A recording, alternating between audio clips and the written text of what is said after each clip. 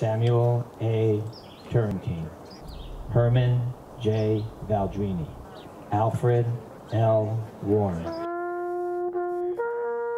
Dozens gathered for the 72nd commemoration of the deadly 1946 plane crash that killed 25 servicemen. The men were returning home from World War II before their B-17 plane crashed into Mount Tom just minutes from Westover. Mount Tom was transformed from a place of tragedy and loss to a place of a community coming together to honor her lost brother and the other 25 guys. The monument was created in 1996. I've been coming here since 1995, the year before the memorial was built. Rocks and plane debris found by hikers memorialized the site. I kept a piece of molten aluminum from the plane crash on my desk at Veteran Services in Northampton, and quite often I would squeeze squeeze at my hand and say, "Come on, Cal, you got to get going. You got to get this project done." U.S. Coast Guard Alfred Warren's family has been visiting the site that claimed their uncle for decades. This place meant more to my mother than any place on the earth, and my mother meant more to me than any person on this earth. We knew that it was her final weeks, and it would be her last time up here on the mountain. Right in front of that stone,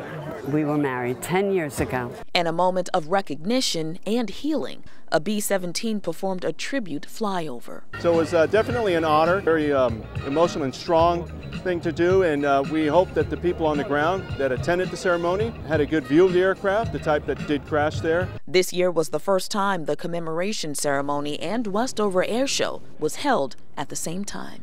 Reporting live in Holyoke on top of Mount Tom, Tishani Whitlow, 22 News.